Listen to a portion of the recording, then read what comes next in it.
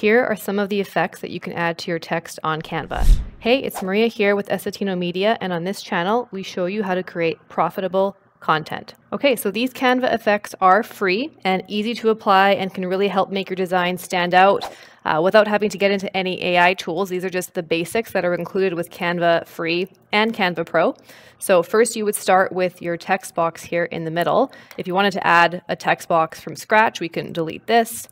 You would just click text, heading, and let's keep it to our motivational saying here. So you got this, and then we would center it here in the middle. Let's make it something bolder just so you can get a better idea of what the effects will be. Okay, so you've got your text here, you got this, you just come up here to the top and you click on effects. And right now we've got none. So there's a list here of the effects that you can use. And then there's also the curve that you can use at the bottom. So we'll start at the top. There is shadow. And you can see here there's all these toggles here and ways for you to adjust the intensity. You know, there's definitely lots for you to play around with here. For example, transparency. So you can make it a lot darker. You can pick the color down here if you want it to be, you know, beige or green just to stand out a little bit more.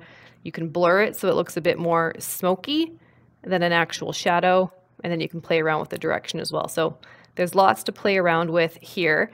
Keep in mind with any of these effects, you can only choose one. So you can't have a shadow and a lift and a splice. You can only have one or the other. So if I move to lift here, it completely gets rid of anything I had adjusted with shadow, and it also doesn't save it. So keep that in mind. So if you're going to switch over here, you're going to lose whatever your work you've done here, and you're going to move over to lift.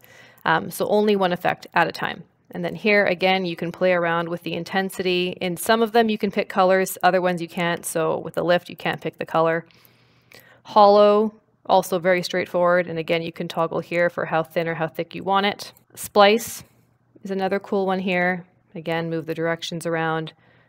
You can offset the actual splice and then change the thickness. And outline is one that I use pretty often because you can actually adjust the color you want the outline to be. So if you want a cool blue or a cool red, then you can do that. You can make it pretty thick as well. So that's a fun one. Okay, and the echo effect.